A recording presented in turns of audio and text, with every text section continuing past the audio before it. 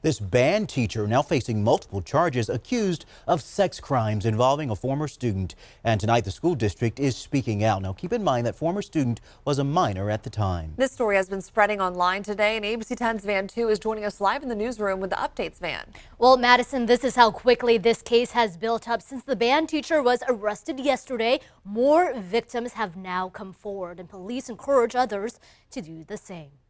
38-year-old Daniel James Baudino was arrested at Turlock Junior High School Monday, where he currently teaches, booked on 5 counts of unlawful sexual intercourse with a minor and 4 counts of oral copulation with a minor. Investigators said the incidents allegedly occurred in 2016 when Baudino was a band teacher at Turlock High School, as seen in this photo on the Booster Club's Facebook page. A former student, 15 years his junior, reported the crime on Thursday, and Turlock Police said they were quickly able to obtain a search warrant. In his home, officials said they found digital evidence of more underage victims. Police say the Turlock School District has been cooperating with the investigation, and Baudino is on paid administrative leave per protocol.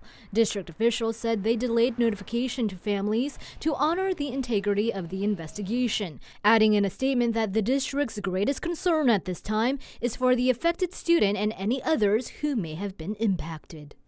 And the district tonight also confirmed that Baudino is assigned to Dennis Earl Elementary School. Meanwhile, Turlock Police say anyone who may have been a witness or victim should come forward, even if they believe that the statute of limitations has expired. They say those older cases could be used to build a pattern for prosecution for current cases.